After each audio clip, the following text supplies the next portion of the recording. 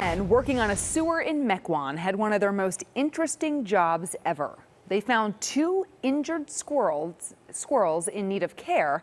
Our Ashley Sears with how quick thinking and a little love helped save a life. Bucket coming down. Chuck Seidel and Jared Spangenberg know a thing or two about teamwork. 10-4. The two men work on sewers together throughout Wisconsin. Bucket up. Monday morning may have brought one of their most interesting jobs yet. I got on the radio.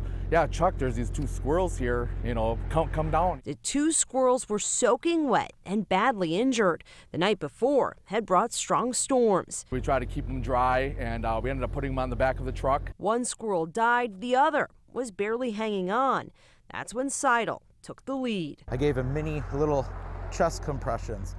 I flipped him over and I pat his back. He kind of spit up a little water. And all of a sudden, the squirrel came to. And Jared standing on the end of the truck oh my gosh, I can't believe that just happened. Work prevented them from taking the little guy to a wildlife rescue. So the squirrel they named Little Jerry recovered in a bed in their truck. You're doing okay, buddy, though. Seidel brought him home until he fully recovered. Look at how healthy he looks. Days later, he's now living in a tree and eating treats in his backyard. Look at you. Yeah, good job. An unlikely bond now formed from a team focused on a furry friend. We come across weird stuff, but nothing like this.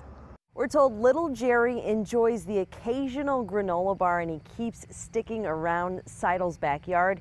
He's able to recognize him because of a distinct black mark on his back and some red in his tail. Reporting in Mequon, Ashley Sears, FOX6 News.